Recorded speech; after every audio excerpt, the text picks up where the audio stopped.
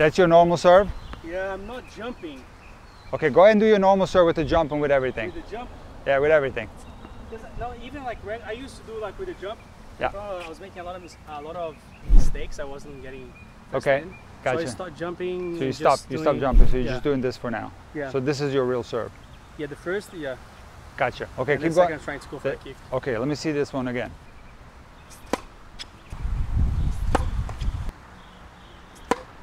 Okay, Bremen, look.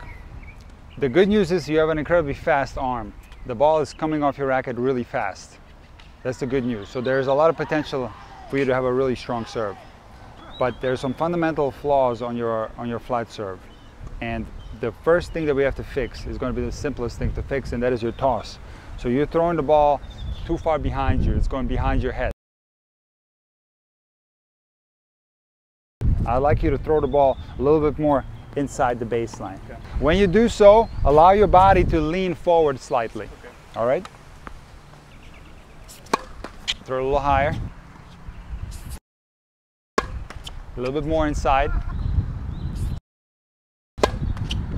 Go again. Even more, Bremen, even more. And then throw it more in front of the court, inside. Okay, here's the reason why I want you to do that, because if I slow-mode your serve right at the moment of contact, because of your toss, you end up making contact right on top of your head like this. That's your contact on the flat serve. That would be an okay contact for the kick, but not for the flat or the slice. So on those two serves, you need to make contact slightly in front of your head.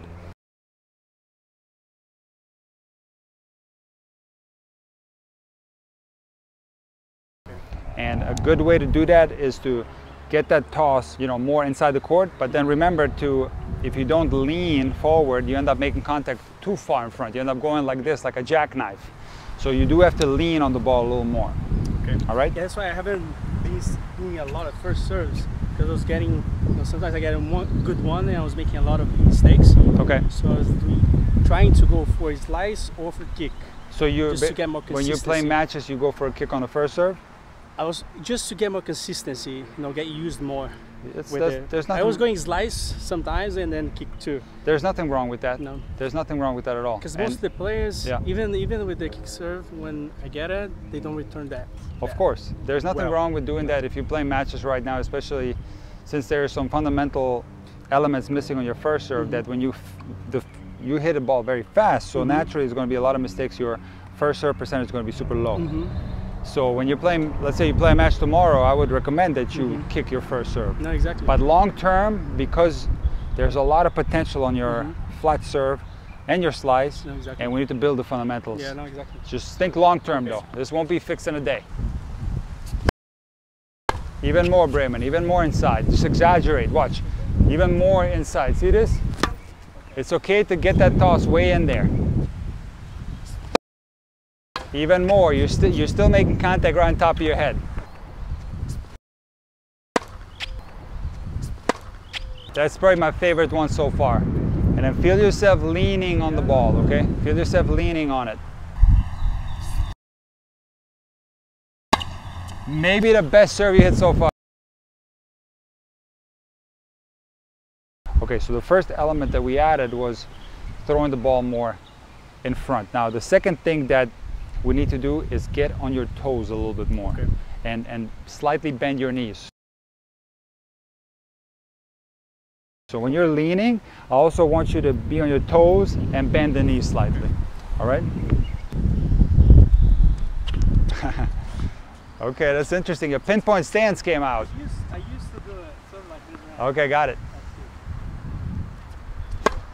Okay, so you do a pinpoint stance? I used to. So and then I decided to go like this. The platform. So it was easier for me to stay there. Okay, so continue doing platform. There's really no right or wrong. You have to find the one that you like better. Okay. But even on a platform, you can't be like completely flat with the front foot here and your heel on the ground. It's going to be very tough for you to get vertical momentum. So you want to get that heels up. Get both heels up and get in a slight knee bend. Yes, that's it. And now, when you do this, at the same time lean. So you're going to be going here, and now you're leaning forward like that. Okay, when you are loaded here, where's your weight? Is it more on your back foot or on your front foot? I'm trying to go for to stay on the toes. I'm trying to lean more. Lean more, but I want you to lean a little bit more forward to get a little bit more weight on the front foot. Okay. It appears to me that you're settling into the back foot back here. Yeah, you have a very difficult time getting out of the back foot. Okay. And partially it's because you were so used to throwing the ball behind you. So now that you're throwing it more in front, you're still kind of coming out of the back foot. And you're really not transferring the energy correctly. Okay. So when you get into the loading position and you're here and the ball's in front and you're leaning and you're on your toes and bending the knee slightly, naturally you should have more weight here. Okay. Probably like 60-40, 70-30, more on the front foot. So much better, Bremen. This is killer. Better. So this is what I want to show you when you look at the footage, is that despite the fact that you're not trying to jump, you are leaving the ground.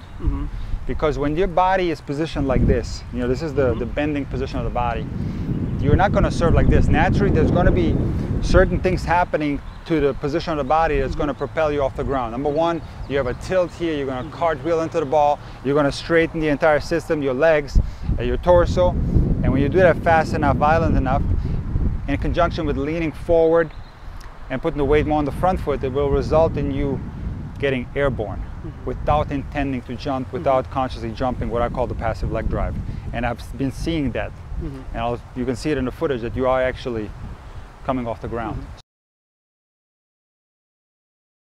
So you should never try to jump on your serve. That's going to be impossible to time. And I'm sure that you realized that when you tried and you couldn't get a lot of serves in. No, and that's probably why you stopped doing it. So you don't ever have to do that. It comes naturally. You will naturally start getting off the ground more and more. Okay, try a couple more.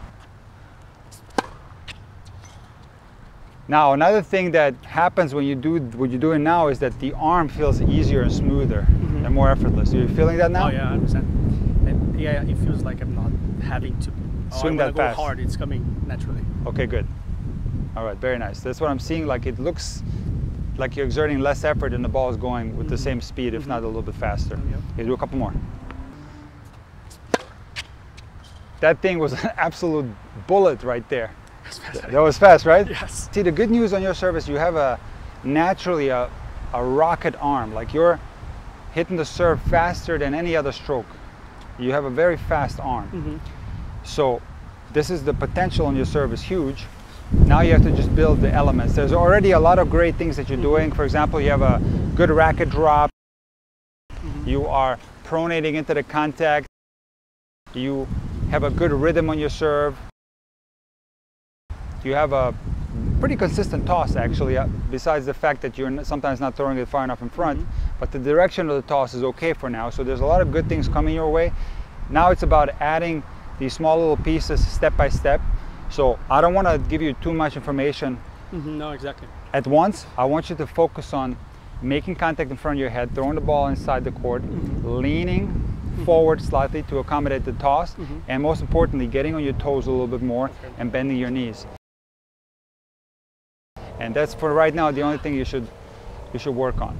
The good news is that this is going to be a fundamental element on all your serves, not just the flat serve, but also on your kick. So this will be good muscle memory for all the serves. Okay. So keep working on this, Yeah. and then the next time you come, I'm going to show you a couple other things that you can add on your serve. Okay? Thank you. Nice work, man.